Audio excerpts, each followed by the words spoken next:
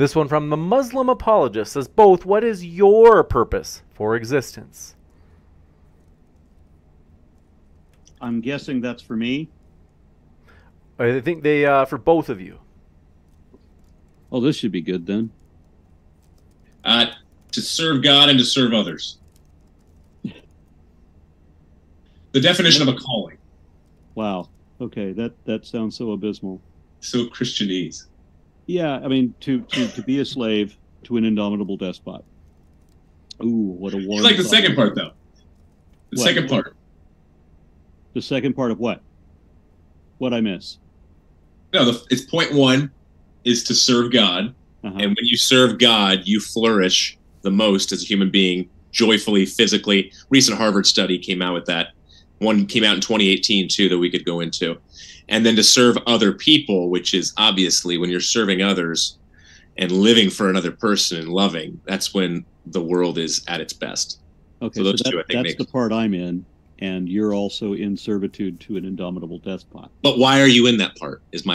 What's a good reason for our? Like I understand it's a decent reason that Aaron could probably think, but why? Because I understand there's not a great reward in being selfish and self-serving. But the selfish naive though, we evolved as a social animal. We need human companionship. Why not be a free rider? Because we care about other people, unless we're dysfunctional. Why would you do that? Because I have more of a motive. I just explained that. There's much more of a reason. Now, my reason could be totally fallacious, but there's much more of a reason behind my worldview as to why to serve somebody than yours, which is much more societally based, and supposedly we should just do it. I'm at least serving people that are real. Okay, that's making something up and trying to imagine that non sequitur. After I die, my death is not even relevant. We're talking about if somebody is in need and I'm able to help them, I can help them, right? And so I would do that. Right. And I do. Right. Why would you sacrifice, though, is the whole question. Why would you sacrifice your own time, physical well-being, resources? I mean, I could see you just doing it and just say, for my common man. Does that person need help? But is that good enough? Like, why would you do that? Does that person need help? Does the person need help? Yeah. Either way. Their reason good enough? Does it have to be my reason? Well, if you're going to act, it has to be generated by some type of reason on your part. Yeah, if that person has a need and I'm able to fill it, without compromising my own ability to continue. Yeah, I would just say from that worldview, it makes sense to be nice, but not really nice. And what I mean by that is the distinction, and I also don't get from your perspective. Here's what I mean. What I mean is from the naturalistic, atheistic perspective, even throw humanism, whatever. Don't worry about it. Just from what you've described, I still don't understand why you would serve somebody over in Malaysia who's really hurting.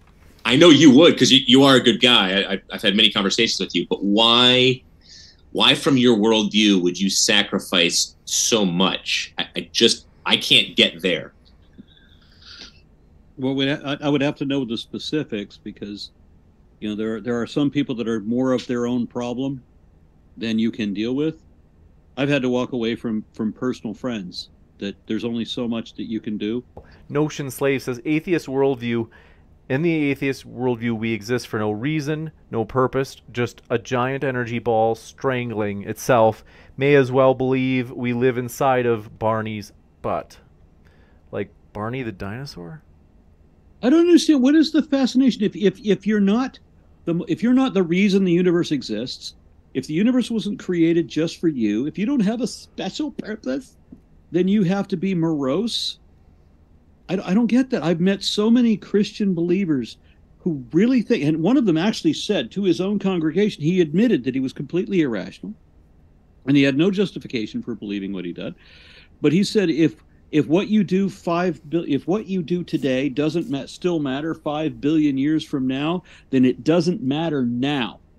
He said, if he couldn't live for absolutely forever, then if he only had a temporary lifespan and that was it, then he said, then there's no reason to help anybody else. There's no reason to prolong life or to minimize suffering. You just may as well just hurt as many people as you want to. I don't think he said that last part, but he did say the other two parts.